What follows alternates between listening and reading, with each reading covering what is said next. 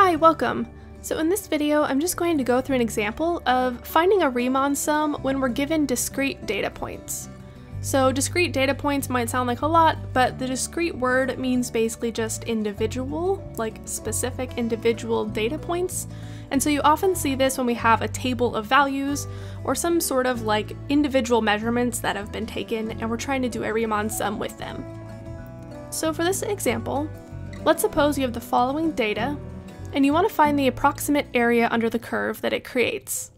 So we use Riemann sums to approximate area, and we do this with either a left, right, or midpoint Riemann sum. I'm going to ask us to do the left and the right Riemann sums, and before we start doing that, let's just get the data that we're going to be using. So I'll write it here, but for the x's, we have 2, 5, 8, 11, and 14. And for the outputs, the f of x, we have 10, -7, 13, 2, and 20. Okay, so as I mentioned, we're going to find the left Riemann sum and the right Riemann sum, and let's do 4 subintervals, or 4 rectangles. So that L sub 4 means a left Riemann sum with 4 rectangles, and the R sub 4 means a right Riemann sum with 4 rectangles. So here, if we're using some of the notation that I frequently use, we have n is equal to 4, that's the number of rectangles. And then to find our delta x, we're going to take the difference in our two endpoints. So if a is 2 and b is 14, we're going to do b minus a. So we have 14 minus 2 over n, which is 4. That's 12 over 4, which is just 3. So this is the width we're going to have for each rectangle. And honestly, the data was picked to work this way. If you look at the difference between each of the inputs, we go up by 3. So from 2 to 5, we go up by 3, 5 to 8 up by 3, 8 to 11 up by 3, and then 11 to 14 up by 3. So this data works specifically this way. At this point, we're just giving you nice numbers that work easily for this. If the data points were at different intervals, like you couldn't just count by 3 between each one, this would involve some more complicated methods, and this is just the beginning of how this method works with the Riemann sums. We have much more complicated ways to do this in more complicated settings. But okay, back to our problem. This works for us. So we have n is 4 and delta x is 3. And this is the number of rectangles and the width of each rectangle. So if I'm doing the left Riemann sum, that's going to be the sum from I equals 0 to n minus 1 of f of x sub I times delta x. So remember, we're starting at the leftmost endpoint, so that's why we start at 0, and we go up to not the last endpoint, but the one right before it, so that's the n minus 1. Then we have the output, that's the f of x sub I, and it's being multiplied by the width, so it's like a height times a width. So, okay, we're adding up all of these areas, they're heights times widths, and we have from I equals 0 to n minus 1. Then for the right Riemann sum, this is going to be similar, but instead we're going to start our sum at I equals 1, so we're starting at the right endpoint, and we're going all the way to the last endpoint. So we go up to n, and it's the same thing that we're summing, f of x sub I times delta x. So to help us put in all these values, I'm just going to label the data in our table. So the first point is x sub 0, x sub 1, x2, x3, x4. That's from A to B.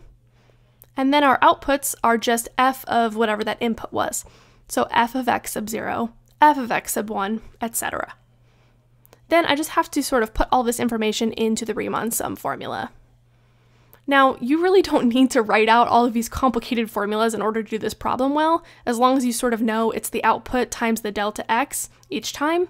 I'm just writing them out so you can sort of see the whole thing, everything that's going on behind the scenes, so you can see all of it, but truthfully, you might not be doing every single one of these steps when you're doing it on your own.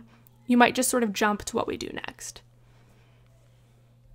But just to fill in a little more information first, for our left Riemann sum, we're going from I equals 0 to 3, so x sub 0 to x sub 3, and then our delta x is 3.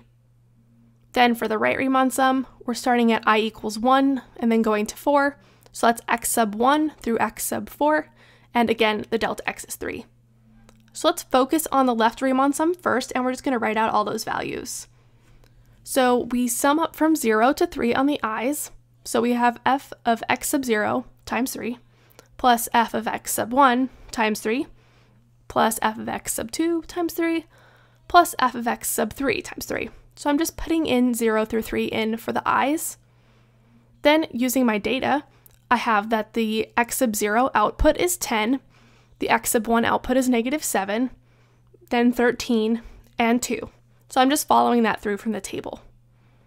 I'm also going to factor out the 3, the delta x, since it's in all of these, and I can just multiply it by it at the very end.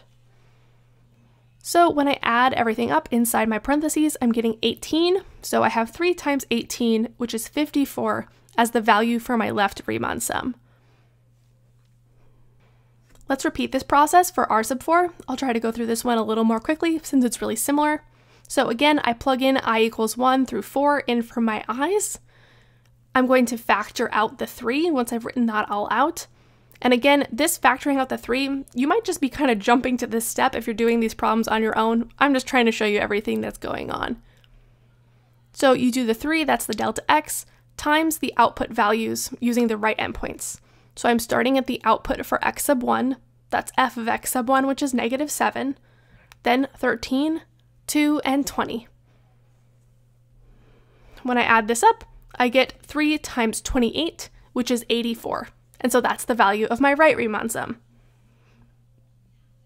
Then, altogether we have our two answers. We have the right Riemann sum is 84, and the left Riemann sum is 54. Alright, so that's just an example of how to find the right and left Riemann sums when you're given discrete data points. For us, that meant we were given a table of data to use to find our Riemann sums. Thanks so much for watching, and I will talk to you in the next one.